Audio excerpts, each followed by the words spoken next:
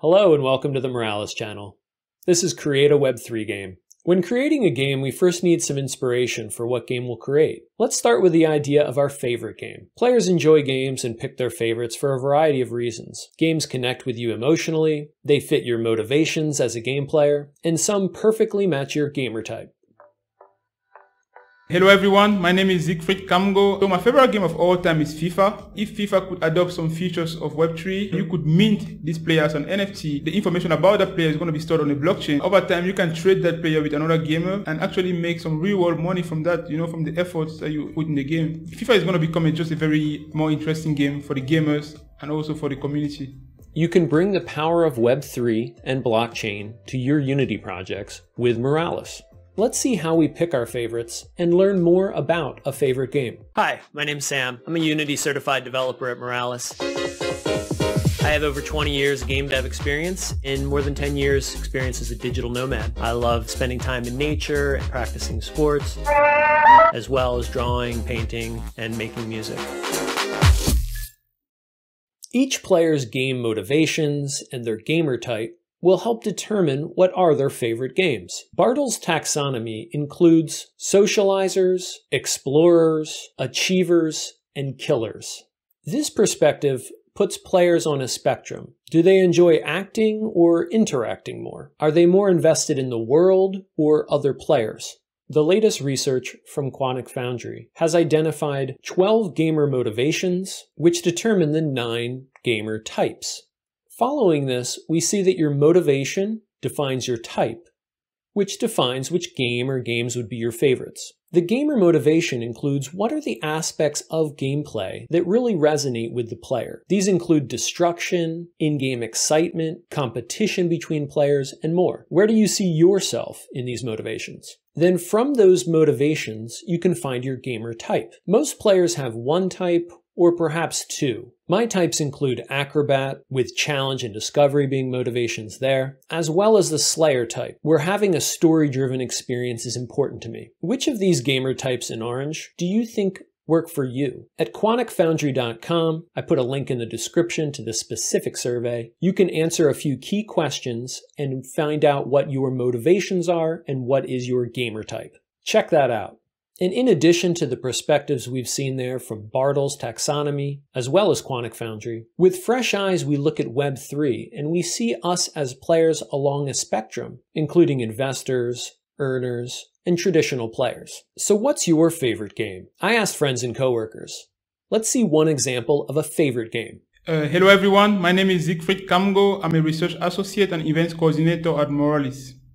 So my work at Moralis consists of writing a weekly research report for the blockchain review, and I also help in the organization of events like conferences and hackathons for Moralis. During my free time, I enjoy working out at the gym, I enjoy playing football with my friends, I enjoy playing video games, and above all, I enjoy learning new things in Web3. So according to the Quantic Foundry game player survey, my game player type comes out to be gladiator/acrobat. And this means that I'm a very competitive gamer and I will turn to play a level in a game over and over again until I pass that level. So I think this actually describes me perfectly because I'm a naturally very competitive person. And I never give up. So even if I fail at a set stage in the game, I will keep on playing until I'm able to pass that stage. So I think this is a perfect description of my game player type. So my favorite game of all time is FIFA. And this is primarily because of the fact that while growing up, I was surrounded by people who were like die-hard fan of soccer or football. And I remember, it was very interesting to have your team in real life. For example, PSG or Paris Saint-Germain. And you can play with that team, in FIFA in competitions like Champions League. Or, you can use a country to play in international competitions like the World Cup.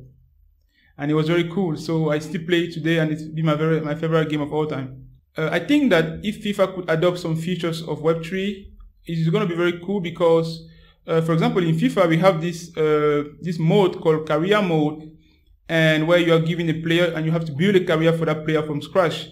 So I think that if FIFA could adopt some features of Web3, for example, where you could mint this player as an NFT, it's going to be cool because just the fact that the information about that player is going to be stored on a blockchain, And the fact that, you can take your time and, your energy and effort to really accumulate points in the game for this player, or create value for this player in the game.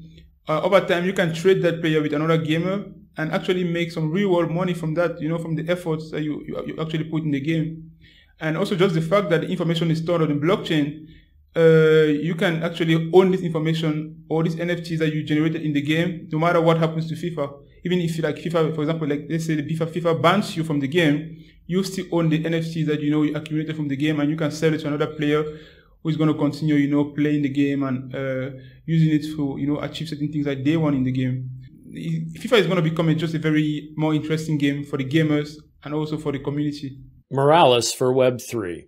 Moralis is a full set of APIs that connect any tech stack to the blockchain networks, and Moralis offers SDKs for many popular platforms. SDK support includes React Native, gaming SDKs like Unity, and the web as well. Moralis is cross-chain, and Moralis addresses the needs of Web3 games and dapps, including authentication and working with smart contracts. It's fully compatible with Web3 tools and services, and integrates with your favorite backend systems. And for gaming, Moralis brings the power of Web3 to your favorite game platforms. Unity's flexible development offers amazing opportunities to create top-quality games and interactive experiences. You can bring the power of Web3 and blockchain to your Unity projects with Moralis. And Moralis includes complete learning resources, including full documentation and project information, workshops, YouTube videos like this one,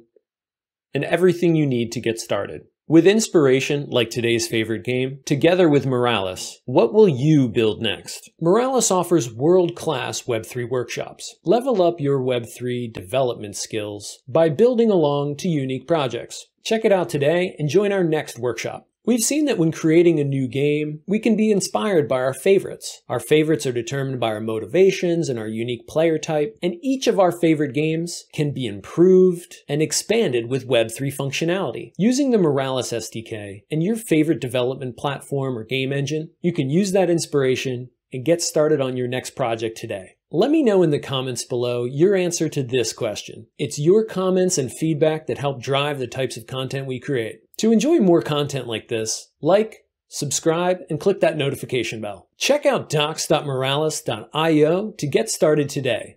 Thanks.